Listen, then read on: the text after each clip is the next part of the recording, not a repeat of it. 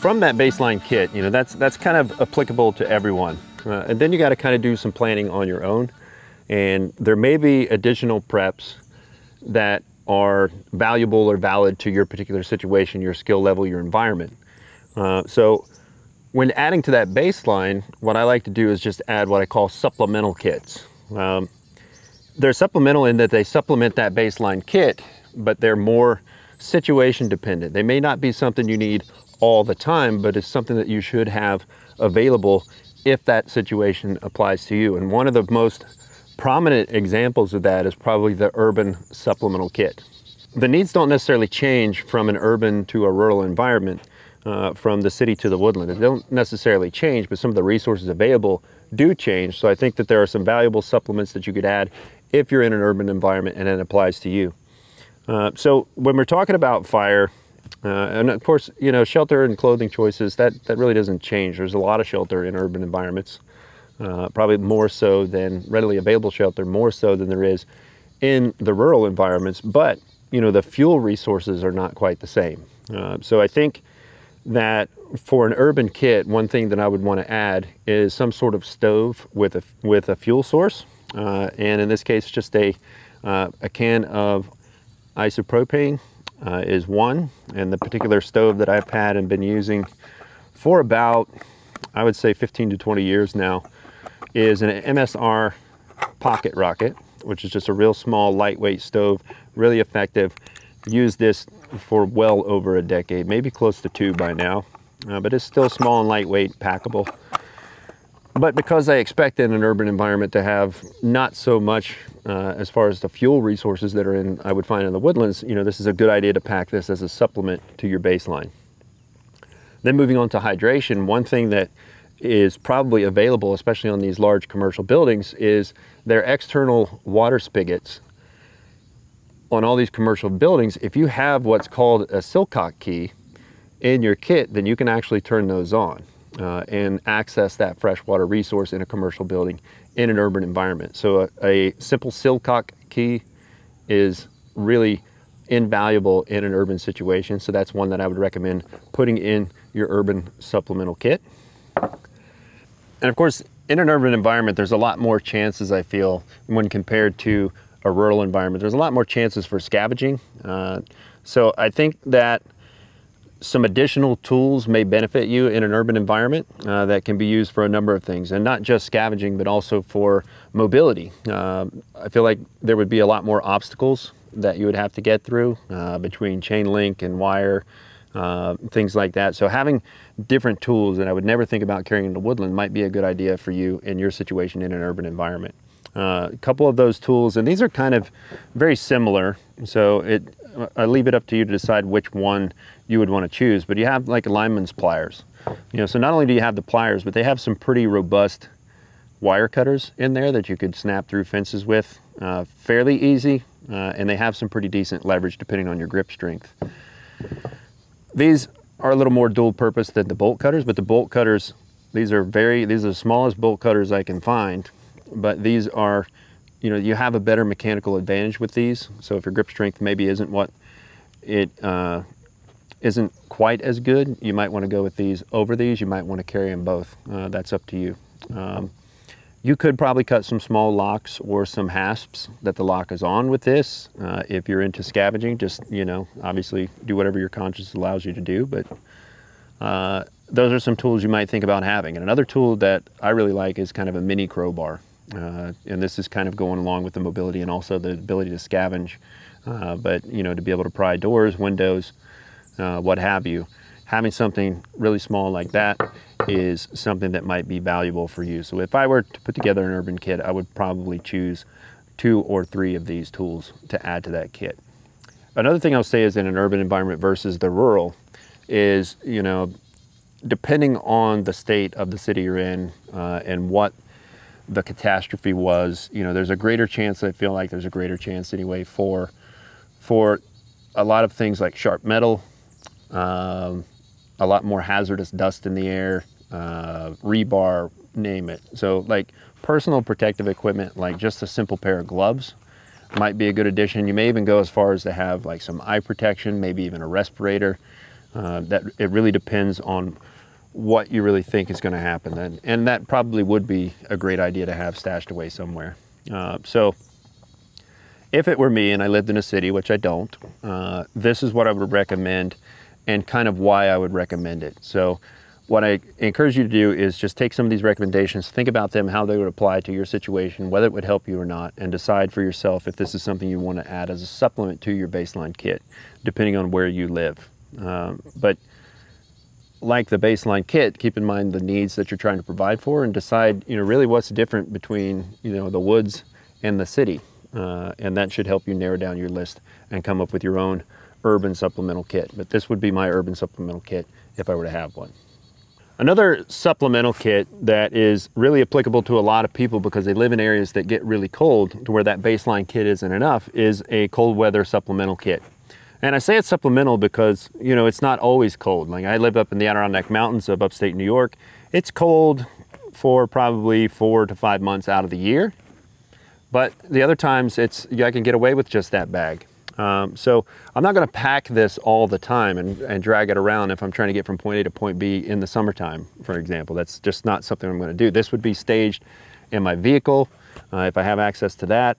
It would be staged at home. It would be staged at my alternate bug-in location. It's not something I'm going to carry all the time. But as we start getting closer to winter, I'm going to switch out that baseline. I'm going to kind of beef it up with insulating stuff. And of course, because insulating stuff is big and fluffy, you kind of need a bigger bag. So I just moved to a larger Alice ruck. And then, thinking about those needs again, fire doesn't change during the winter. But my clothing choices change. So the first thing that I'm going to be using is some layered material. I've got a couple of different sets, lightweight and heavyweight wool long johns that I would put under my normal clothes, which I consider kind of my durable layer. And then of course a windproof, waterproof layer. That would be in there. And hat, scarf, and gloves, all wool. That's just my preference. So that's kind of my upgrade to the clothing when we're talking about the core temperature control. Fire doesn't really change, but as far as shelter items, I can still get away with a poncho for my overhead cover, but the poncho liner is not going to be insulative enough in really cold weather. So I'd upgrade that to a 3-part sleeping bag system, which is basically the military sleeping bag system, the MSS, but I use kind of part of that and the Snug Pack Special Forces sleep system, which consists of a pretty heavyweight bag with a lighter patrol bag that also zips inside of that bag to double it up and get even more insulation for cold weather. And this is a baffle that goes to that set that helps tie those all together. And then, I go from that small bivy sack, even though I can get away with that, a lot of times I'll use a more robust, heavier weight Gore-Tex bivy sack to go with that. So if it's applicable, you have extreme cold weather like I do, you need to supplement that stuff from that baseline. And I think that's an important point to make. So moving on, nothing changes as far as first aid. Additional things that I would put in there as far as mobility and kind of part of the clothing is a different pair of boots. Like these Solomon boots are Gore-Tex. They're heavyweight. I wear these in the wintertime a lot of times, but I don't wear them any other time. I like a lighter weight boot for the other 3 seasons, but in the wintertime, protecting your feet from cold weather is important. So I have a heavier duty, kind of more insulating pair of boots in this kit. And then last but not least is a pair of trail crampons. You may be in a position or in a situation or an environment where, having snowshoes in your supplemental kit is something that's appropriate. Where I'm at, typically we get more of a wet snow that freezes at night. So I find that the crampon without the snowshoe is usually the most useful. I do, however, have snowshoes. They're just not in this particular supplemental kit, but I do have those available. So if you live in an area with cold weather, understand that baseline kit's not going to be enough for the winter, at least, and you need to have something on standby. But again, this isn't something you need packed all the time. This is something that you supplement your baseline kit with when the weather demands that you do that in the environment. And if you don't live in an area that has cold weather, then you don't need any of this. But that is a winter supplemental kit. But again, not on your back. It's pre-staged either at your house, in your vehicle, or at your alternate bug-in location. You only really bring it in and start applying it to, you know, your standby go bag whenever it's getting close to winter or it is winter. When it comes to supplemental kits, I want you to just think of it as things that don't fit in the baseline that are not applicable to every situation. But they could be applicable to other situations, so you're preparing that stuff in advance so that you have it pre-staged on standby and it's there to supplement that baseline kit. And you're not limited to the urban supplemental kit or the cold weather supplemental kit that we've talked about before. You can, based on your plan, identify a lot of different contingencies that you may need to develop a supplemental kit for. A couple of those contingencies may be you want to have a more robust medical kit, a medical supplemental. And this is a full backpack of medical gear that's designed to supplement the IFAC that I carry in my baseline go bag. And I won't go into detail about everything that's in here because I already covered everything that's in here and how to use it on my Wilderness Medical film, so I recommend you check that out to get details on this. The point that I'm trying to make here is that, you know, if the IFAC isn't going to be enough, or if you're traveling with a group, or you want to have additional medical supplies at your alternate bug-in location, or in your vehicle, or in your home, then I would consider that a medical supplemental kit, and I think that's a great idea. This is an example of that.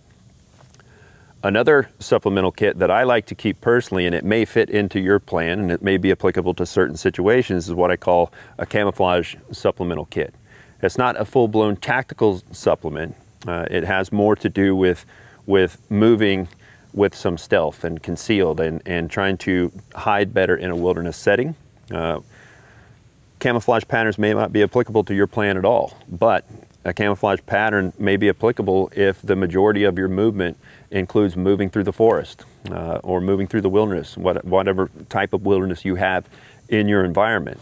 You know, it may be a good idea to think about, you know, not only the gray man principle where you're wearing civilian clothes and looking like the rest of the population, but when you're trying to not look like everyone else, you're trying to not be seen, trying not to be found. A camouflage pattern is an effective way to do that. And of course, you could also just choose neutral colored civilian clothing, which your browns and your tans and your olive and kind of your khaki colors blend really well in a number of different environments, but they don't necessarily break up patterns like a camouflage pattern does. So that, again, that's up to you, that's up to your plan and what your situation is and the contingencies that you're preparing these supplemental kits for. But at a minimum, I would recommend having a camouflage supplemental that includes, you know, just a set of camis, a set of a camouflage uniform type of thing, or your hunting camo. You could use that as well. Any camouflage pattern that works well in your environment that you have, tuck that away so you know where it is in case you need it. You can grab it quickly, put that in your supplemental kit. My particular supplemental kit, just as a baseline, I've got at least a pair of pants and a shirt, a t-shirt, and a boonie cap, a jungle cap that really does well at breaking up the outline of my head. So that's my baseline that I would use for all the time travel through the forest if I wanted to be a little more concealed. That's kind of a baseline. At a minimum, this is what I would want. You can go all the way up to where you have either a partial or a full ghillie suit. You could have a Viper hood. You could just use, you know, just the ghillie suit hat and break up a lot of your pattern. It really depends on your skill level, your training, your plan. You could have a complete full ghillie suit. What I will say though is, you know, having this by itself is not something I would ever do, because I can get away with and get pretty close to pretty much anything with just this pattern on. I could probably do it with neutral colored, natural colored clothing as well.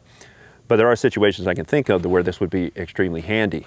But one thing I learned from being a sniper is that I don't want to put this on until I absolutely have to. This isn't something I'm going to wear just walking around the forest. This is something I'm going to wear when I expect that somebody may be able to see me and I need a little additional help breaking up my pattern.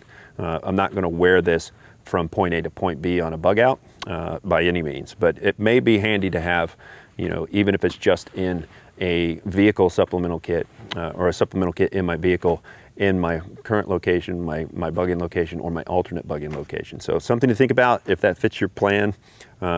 This is what fits my plan and what I choose to carry This is kind of my minimalist camouflage, and this is kind of my maximum camouflage. And then you could also just do a Viper hood if you wanted, which is kind of a more small, more compact and packable version of this. It's up to you. It's up to your plan. But if you think these are something that's handy, if this is in the contingencies that you've thought of for you and your family, then I recommend you set these things aside, or at least start preparing them now so that you can set them aside in the event that you do need them. They'll be right there. You'll know exactly where they are, and you'll know how to use it.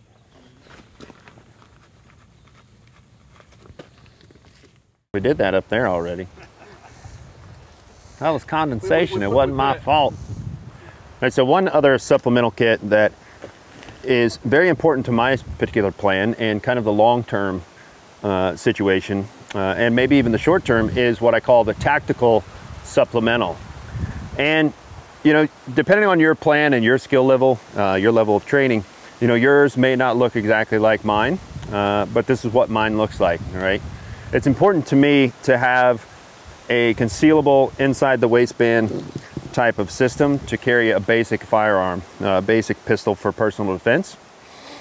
So I like the Stealth Gear USA inside the waistband. It's got a slim belt, and this is designed to be concealed. And depending on which particular firearm I choose to carry, I've got a double magazine pouch as well as a single. Really depends on, you know, what I'm doing for that day and what I feel like I need to be carrying. So I like to have that option. But in the event that, you know, I feel like an outside the waistband system is better, then, you know, I want to have that option as well. So I have that rig in there as well. Again, this is Stealth Gear USA also. It's just an outside the waistband version, double mag carrier and outside the waistband holster. So that's kind of a baseline for me, and whether or not I want to be concealed or not concealed.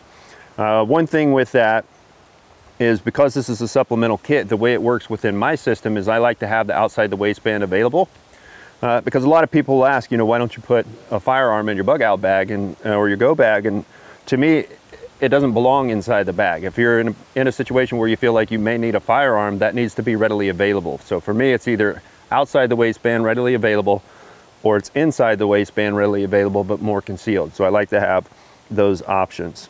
So that's kind of the baseline for me. And I also like to have other options for different situations as well.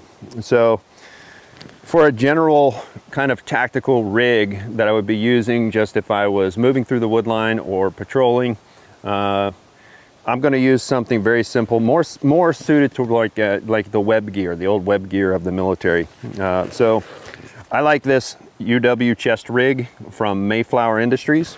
I used this in Afghanistan, and it was a really solid piece of kit that worked really well in conjunction with body armor.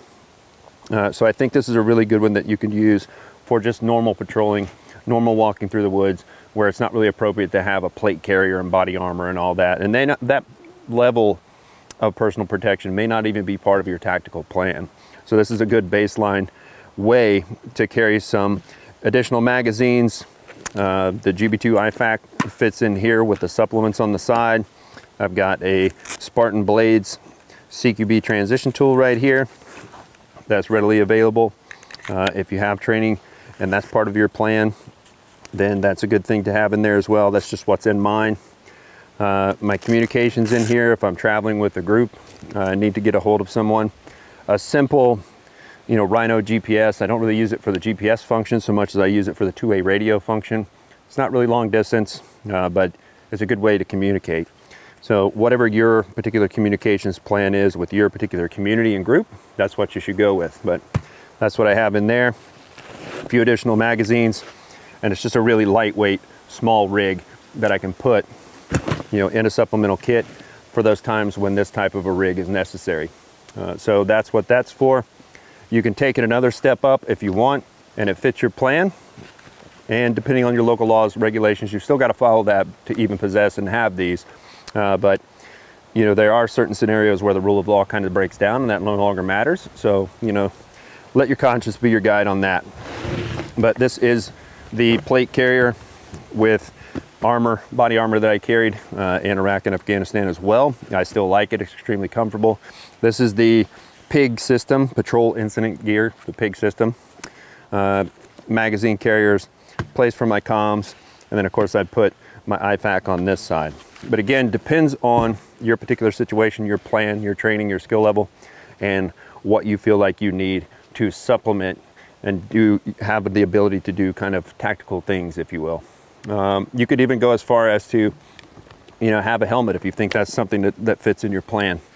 This particular helmet has a mount for night vision. It has hearing protection built in that works with some comms, but I typically don't like to wear a helmet. I just have one available in case I need one. So plan out your own tactical supplemental kit, make it suit your plan, your skill level, and your needs. But this is definitely a supplemental kit. It's not something that should be in your baseline.